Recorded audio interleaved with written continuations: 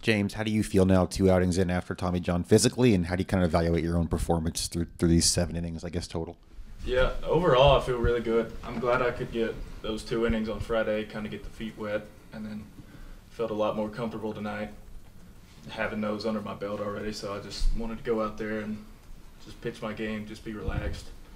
Those back-to-back walks are really gonna haunt me. Kind of felt like a bumpkin out there. So I don't really know what happened on those, but those are gonna haunt me till next week. So, but other than that, really good. Gavin, what's been going right for you at the plate so far, and how comfortable do you feel out there? They say momentum is created by the starting pitching, and lately we've been having some really good starts. James went 5 scoreless. I think today we gave up, like 2 hits. But, yeah, I mean, just sticking to the approach, just getting good pitches and staying in the zone. Gavin, what do you see on the home run? Just take us through that. What was that?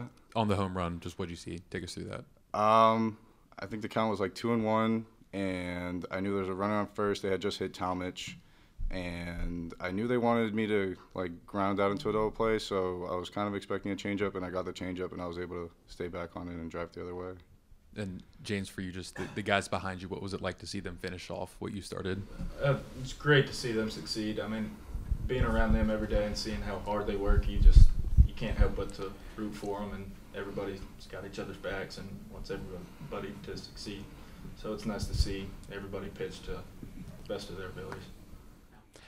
5 straight games in double digits. Have either of you ever been a part of a run like this at travel teams or high school or any kind of baseball like this for 5 games in a row?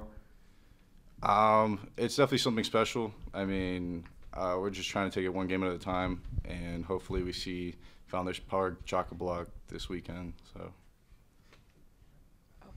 Offensively, the team started to slow down there kind of like in the middle innings, and then it picked back up again with those 6 runs in the 7th inning.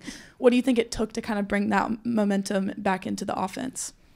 Baseball's a funny game, and momentum is everything, and thankfully we continued the momentum after having a few slow innings, but that's just baseball. James, I think on Sunday it'll be a year since you made your last start, last February before Tommy John. What have the emotions kind of been like for you throughout this whole process and journey? It's definitely been an up and down thing for me. There were some rough months this summer, just coming in, doing the same thing every day pretty much, but these past few weeks that I've pitched have been everything that I've been thinking about this whole journey, so it's just made everything worth it coming out here and pitching well, and hope to keep it going and stay on track, stay healthy. Have you had any discussions yet, James, about what your pitch count could be, moving forward, or what the kind of process of building your arm up will be? Yeah, it kind of works out pretty well timing-wise. So we were at around 50 to 60 today, which I ended with 55, so it worked out well. And then we've got a few weeks just to build up 10 pitches at a time probably, and then by the time SEC play rolls around, I'll be good to go.